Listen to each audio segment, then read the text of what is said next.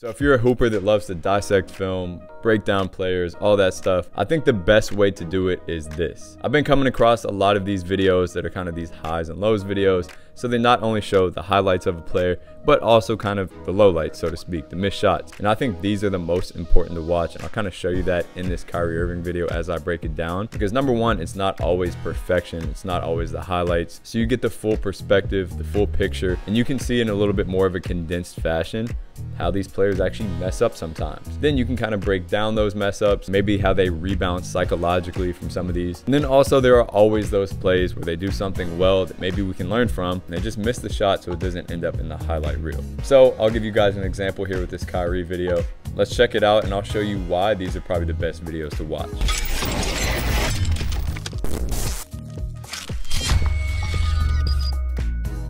On this first play, it's a good look, just a little bit low.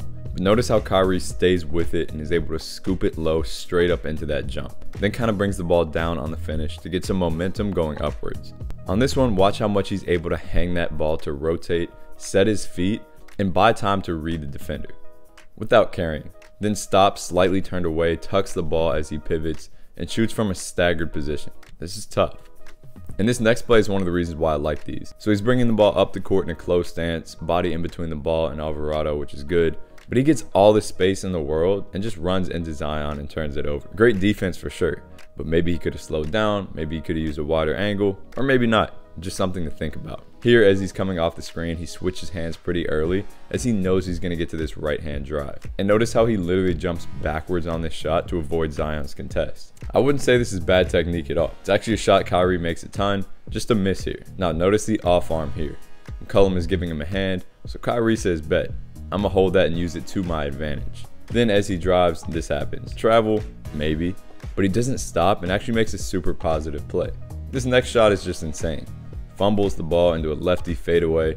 Can't break down much about that one. Next play here, he makes a break for that handoff as soon as he passes it.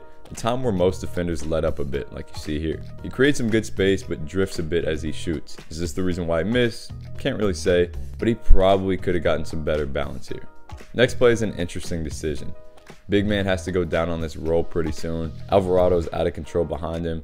So maybe a bit of patience, slowing down a little bit before that shot could have done him well. There are 15 seconds on the shot clock still, so maybe separating out for a mid-range or even backing it out would have been good. On this triple threat, notice the foot positioning. He has his back foot ready to take that crazy explosive negative step. Then when Alvarado does that little old man reach around, Kyrie protects it by cuffing it and hopping to the inside, and his ability to jump out of that into a little lateral lefty finish is insane. Next play, notice how he gets stopped, but as he retreats, he maintains that forward lean to make it easier for him to re-attack. Pretty good move out of that, just tough spacing and misses a decent shot. Then lastly, watch how he sets up this kind of flat screen and gets into pretty much a swim move to go under it. Then you'll notice that he's keeping tabs on McCollum with his eyes as he's catching that ball and decides to shoot again, a decent shot that he just misses. So notice a couple things here. Number one, I'm willing to be a bit critical. Could I make any of these plays at anywhere near Kyrie's level? Hell no.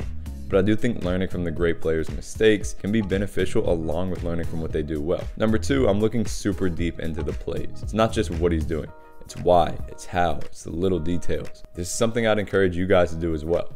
As always, hopefully you guys learned something from this video. Thanks for tuning in. Make sure to follow me on Instagram at ByAnyMeansBasketball for a lot more.